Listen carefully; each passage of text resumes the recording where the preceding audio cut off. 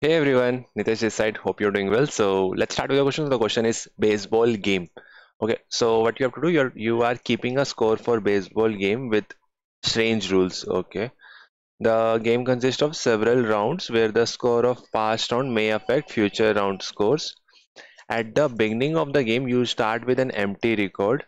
Okay, and you are given a list of strings ops where 𝗹𝗲𝗃 is the ith operation you must apply to the record and is one of the following. Okay, so you are given an operation array, and it's a basically string type of array, and there are some operation which you have to perform. So let's see, like if an integer x record a new score of x. Okay, if plus is there, so you have to do record a new score, that is the sum of previous two score, and it is always guaranteed that there will be always be two previous score. Okay, D stands for you have to record a new score that is double the previous score. It is guaranteed that there will be a previous value in this case also. C basically invalidate previous score, removing it from the record. Okay, you have to remove it from the record, and for this it is also guaranteed that there will be previous score, but you have to return the sum of all the score on the record. Okay, so let's see this example. So this is an integer x which we will take it. So let's say we are taking a list, so we will take this 5 here. Then second comes, so second will also take it. Okay, now after this C will come. So C stand for removing the previous entry basically that is inserted.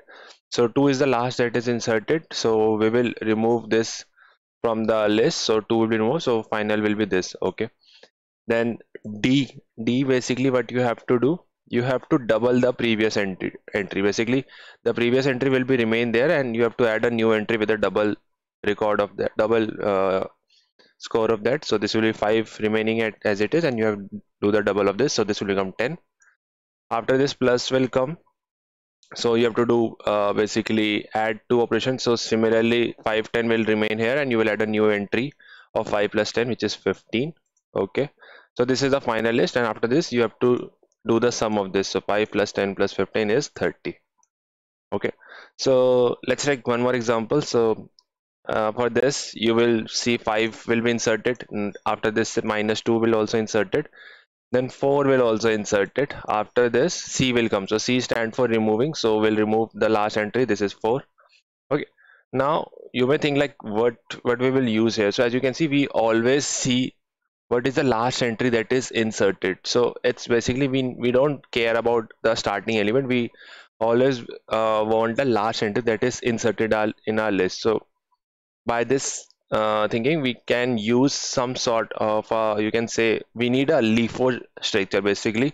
Whoever inserted last, it's the first element that I always get it, so we can use a stack in this case. So now as you can see C come, so I need the last entry that is inserted, so I will remove this 4 and this will become 5 minus 2. Okay, now D will come, so I will basically 5 minus 2 will remain. I again need the last entry, so I will take this. This will be remain as it is. I just do the double of this, so I will add it here, so this will become minus 4.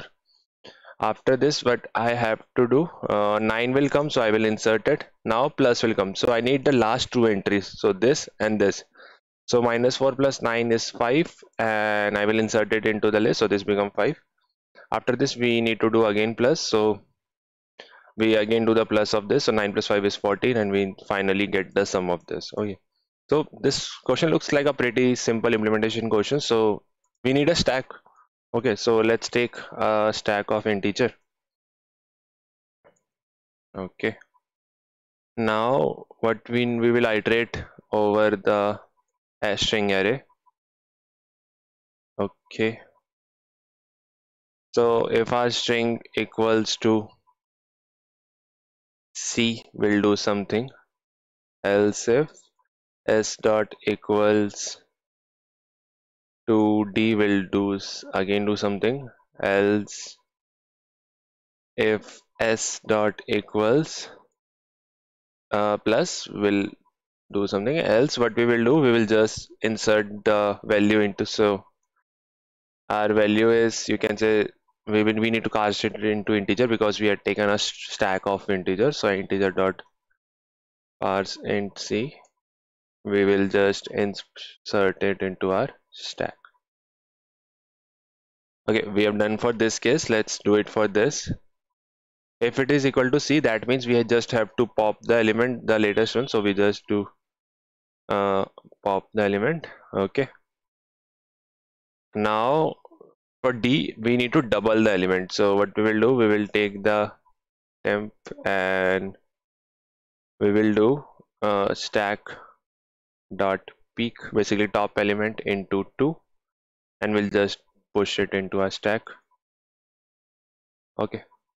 Now let's write for this plus case. So what we need a top 2 element. So this will be temp1 stack dot pop. We'll remove it. We'll need the second one also dot pop. Okay, we'll do the sum, or let's give it a sum plus equal to temp1 plus temp2.